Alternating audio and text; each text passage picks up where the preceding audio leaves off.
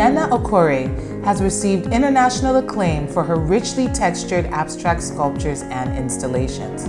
Known for their environmental ties, her breathtaking work explores the fragility of terrestrial existence. Okore is a professor of art at Chicago's North Park University, where she chairs the art department and teaches courses in art theory and sculptural practices.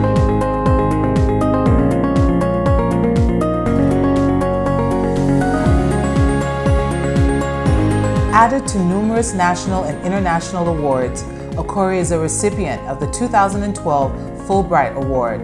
Her participation in over 100 solo and group exhibitions combined in the last decade has earned her much recognition. For Artist Voice, please welcome Nnenna Okore.